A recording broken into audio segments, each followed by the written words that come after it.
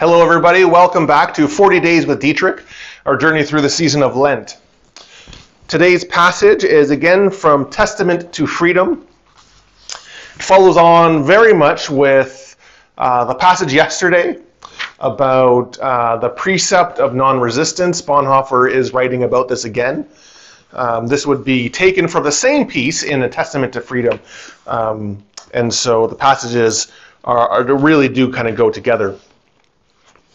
The title given to this excerpt is Nonviolence and the Cross. Bonhoeffer writes, "Surely we do not wish to accuse Jesus of ignoring the reality of power and evil. Why, the whole of his life was one long conflict with the devil. He calls evil, evil, and that is the very reason why he speaks to his followers in this way. How is that possible? If we took the precept of non-resistance as an ethical blueprint for general application, we should indeed be indulging in idealistic dreams. We should be dreaming of a utopia with laws which the world would never obey. To make non-resistance a principle for secular life is to deny God by undermining God's gracious ordinance for the preservation of the world. But Jesus is no draftsman of political blueprints. He is the one who vanquished evil through suffering. It looked as though evil had triumphed on the cross, but the real victory belonged to Jesus. And the cross is the only justification for the precept of nonviolence, for it alone can kindle a faith in the victory over evil, which will enable people to obey the precept. And only such obedience is blessed with the promise that we shall be partakers of Christ's victory as well as his sufferings." So here we get a little bit of, let's say, the background of Bonhoeffer's pacifism. And a little bit of the reason why he believes that the calls of Jesus are not impractical ideals. Because for Bonhoeffer, he wants to root them, in the cross. So the words of Jesus and the call of Jesus aren't just nice religious sayings, right? Jesus just wasn't a good talker. He didn't just talk a good game. Didn't just provide these ethical lessons that we think, oh, well, that sounds nice, let's try to live it out. Jesus embodied everything that he said, and the full embodiment of it is the cross. And we see that, right? So you can look at the cross and say, well, Jesus talks about loving our enemies and, blessing those who persecute you in the Beatitudes. Well, where do we see that lived out? We see that lived out on the cross fully.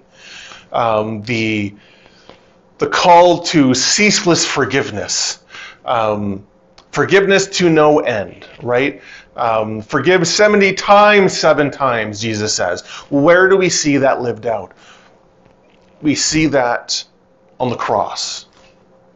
Where do we see love completely dethrone the powers of evil and hatred? We see that on the cross. So Bonhoeffer is linking everything to the cross.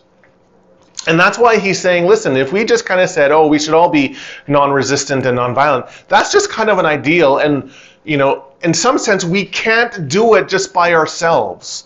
That's going to be the impractical ideal that we never live out. It's going to be this utopian laws for which we would never obey. And fundamentally, what Bonhoeffer says is that we deny God because we believe that the redemption of the world is by our own efforts. But no, the way of Jesus